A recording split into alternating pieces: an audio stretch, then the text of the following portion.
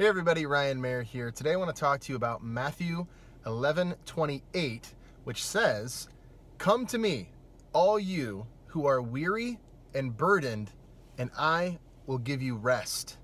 And verse 29 says, "All of you take up my yoke and learn from me, because I am gentle and humble in heart, and you will find rest for yourselves, for your soul." Now guys, this is a popular section of scripture, and I think it's such an important one because we are all burdened and weary. And I love that in the New Living Translation, it says, "You who are weary and carry heavy burdens." Now I feel like that just described all of humanity because we all have stress, we all have burdens, we all have things that we're dealing with on a regular basis. And there lies the choice. When that happens, when life happens, that's life. Where are we going to turn? Are we going to turn to drugs, alcohol, sex, any other sinful pleasure in the world? Are we going to turn to that? Are we going to turn to just eating more, comfort food or relationships or whatever it may be? We go to everything but God. And so I just want to ask you that question. When that happens, when life happens, when you're faced with the difficulties of life, where do you go? Where do you go? Do you go to God? Because if you're not, then you're missing out. Then you're the one paying the price. You're the one who's not, you're choosing to not make it any better. Because if we really believe what Scripture says, when Jesus says, "Come to me," He wants you to come to Him and cast your burdens on Him and lay down your burdens, and He'll give you rest.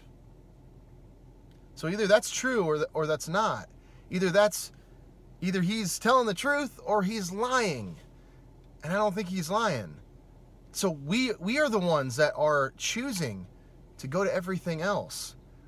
And so I want to ask you today, are you going to Him when life happens? Are you going to Him in prayer? Are you casting your burdens on Him? Because if you're not, you're missing out.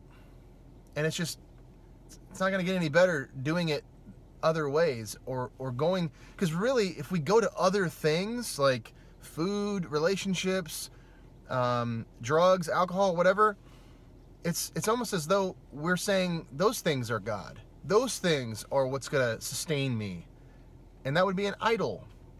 And so I just want to encourage you, go to God. Trust in Jesus.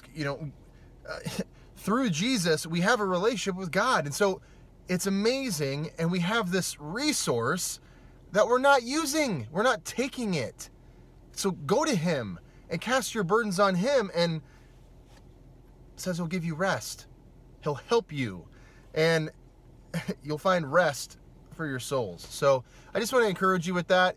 Hopefully this has been a blessing to you and has gotten you to think, am I doing that? And if you're not, maybe you'll start doing it and you'll see that He's going to help you.